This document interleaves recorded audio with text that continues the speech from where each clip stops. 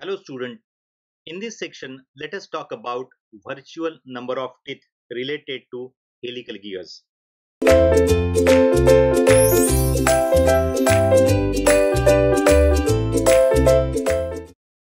The pitch cylinder of helical gear is cut by a plane AA which is normal to the tooth element as shown in figure. When a cylinder is cut by a plane which is inclined to its base, the cut section is an ellipse.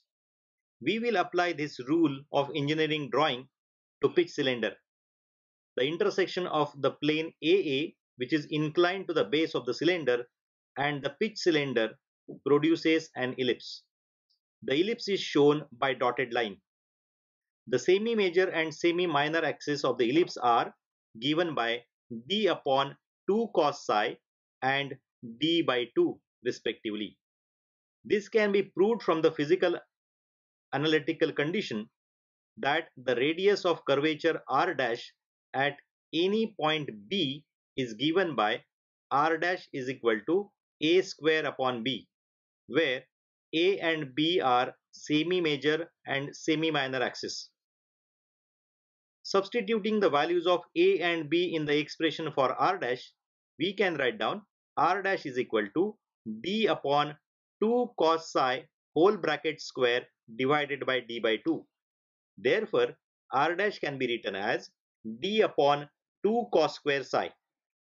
In the design of helical gears, an imaginary spur gear is considered in a plane AA with a center at O dash, having a pitch circle radius of r dash and module mn. It is called a formative or virtual spur gear. This formative gear is as shown in figure.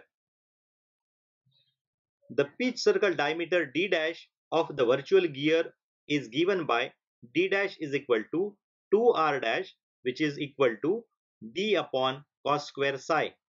The number of teeth z dash on this imaginary spur gear is called the virtual number of teeth, and it is given by z dash is equal to 2 pi r dash divided by pn is equal to 2 pi into bracket d upon 2 into cos square psi divided by pi into mn.